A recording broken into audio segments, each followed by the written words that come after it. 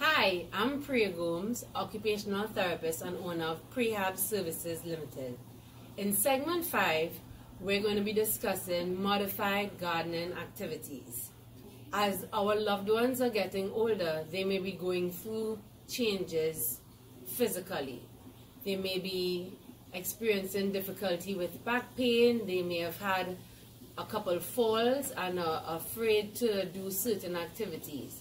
It's really important for us to keep them engaged so that mentally they stay active and physically they stay active as well. Instead of having them sitting low or hurting their back bending down to reach to the garden, I'm going to show you 2 simple options to keep your loved ones engaged in activities that they enjoy.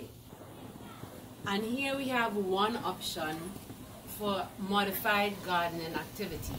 In the event that your loved ones are unable to get down to gardening like they used to, this planter stand is the perfect option or solution. You want to get a stand that can hold some potted plants between hip and shoulder height, making it accessible for your loved ones to continue an activity that they like. I also recommend using utensils, gardening tools that have a built-up handle to help with arthritic changes, grasp, and fine motor control. This way, they can still enjoy an activity that they find peace and love doing.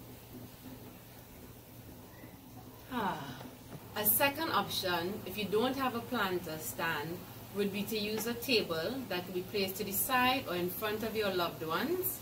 Again, potted plants on top of the table, gardening tools with built-up handles, and they can still till the soil or prune their plants. And there you have it, guys, modified gardening activities. It's all about keeping our loved ones mentally and physically engaged as they get older and activities decrease. We don't want to stop the activities, we want to modify them so that they can find some joy in the activities that bring them happiness. Bye from Priya Services Limited.